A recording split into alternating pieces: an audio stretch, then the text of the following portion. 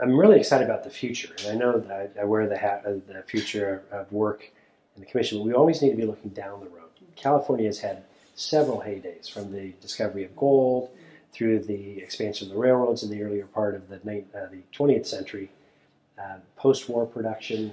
It's just been an amazing history for California, but you can't rest on those laurels. And we have to look forward. There's competition from other states, very direct competition. Some of our members get invited weekly to relocate to another state, weekly.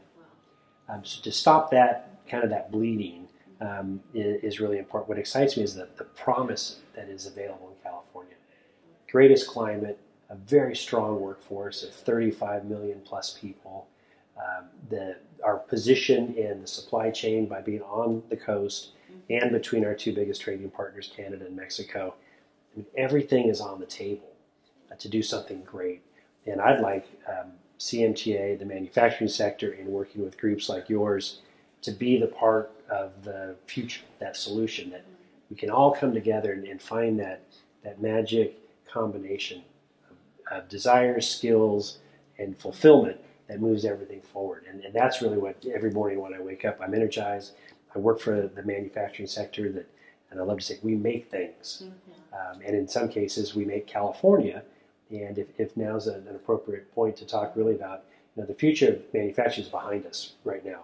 We've got the stories of Quentin, Melissa, and Jeff that without manufacturing, they wouldn't be in these pictures because they wouldn't be working in the sector. And they've been able to do things that they thought they never would be able to. And that's really the magic of the manufacturing sector. They may not have had enough skills or the opportunity to go to a four-year university and the list goes on, but they overcame and they've applied their skills and they're doing quite well. And these three are featured among 30 of our I Make California campaign initiative efforts because they make California. And I really want to emphasize that. And then working together, they comprise the manufacturing sector. And we're lucky enough to be able to work on their behalf to make that manufacturing environment as fruitful as it possibly can. But they're the ones on the front line making things. And that's what gets me excited about the future.